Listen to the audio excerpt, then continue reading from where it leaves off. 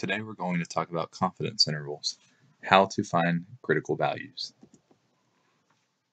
For a confidence level of 95%, find the critical value, round the 2 decimal places. A critical value is of the form z sub alpha over 2. It means let's find the z-score or data value whose area to the right is alpha over 2. So if I have my bell curve, you can see that I have the bell shape. Then I have this region to the right with area alpha over 2. I want to find the data value whose area to the right is alpha over 2.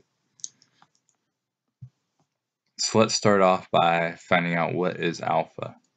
Alpha is 1 minus the confidence level. In this case, the confidence level is 95%, or better put as 0.95. That is 0.05. Next, we need to find alpha over 2. So take this previous result we obtained, 0.05, and divide by 2. You get 0.025. So that means in my bell curve, I want to find the data value whose area to the right is 0.025. So I'm going to draw a line here. The area of my region is 0.025.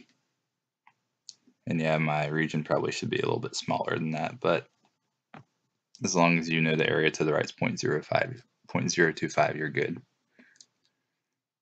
All right, well, whenever I try to find out what this critical value or this data value is, I need to know the area to the left. Well, if area to the right is 0.025, area to the left is 1 minus 0.025. So 0.975. So I'll now go to my Google Sheets document, and since I'm dealing with z-scores, data values that are standardized, I know that my mean is 0 and my standard deviation is 1. And then I also know that my area to the left is 0.975. So let's go to Google Sheets.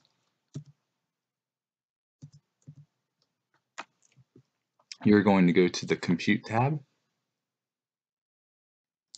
Then you're going to go to the normal region. The mean is 0.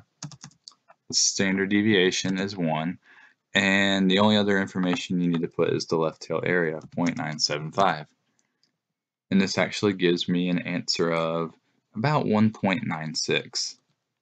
1.96.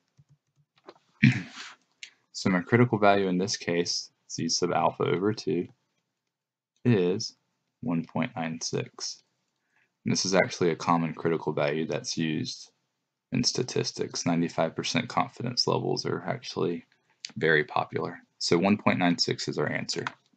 Thanks for watching.